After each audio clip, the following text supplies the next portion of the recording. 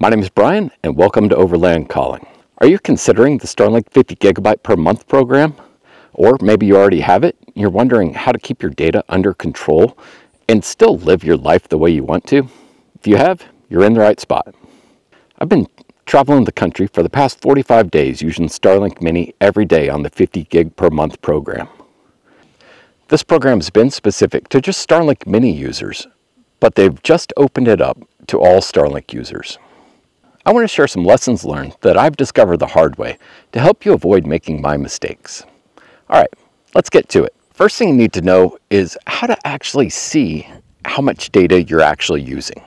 So for that, let's hop in the app real quick and take a peek at things. We go into the Starlink software. Very important, you need to be signed in. So that little person icon up there in the corner, that'll take you to your sign-in screen. Then you'll be able to have the Manage Mobile Data button. I go into that. You can either opt in or opt out using this switch here.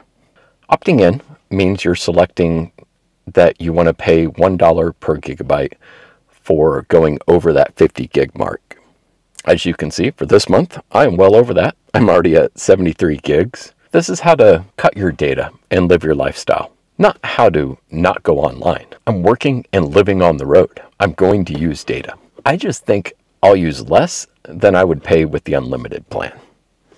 Now that you actually know how to see how much data you're using, let's look at some ways that you can reduce that number down. So the very first mistake I found myself making was I'd be up in my tent before bed watching YouTube videos and I fell right asleep.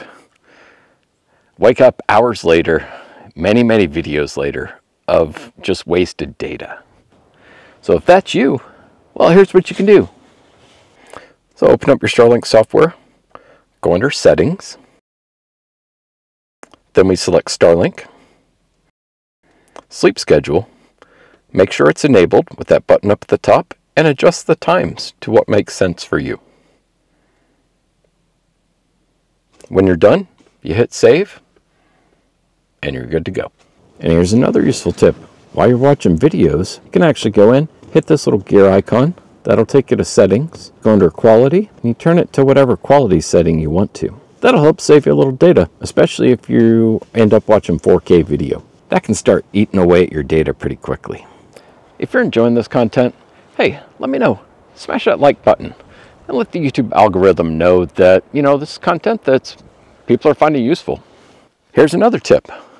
Before you head to the great outdoors, go ahead and update every app that you need. Make sure your phone software, iPad, everything is all up to date while you're not paying for that data. That'll save you quite a bit of download data.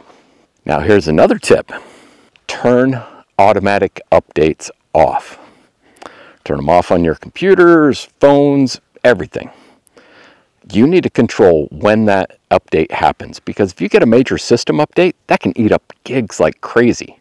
So turn it off and make the decision when you want to on how to update it. If you have any questions, let me know.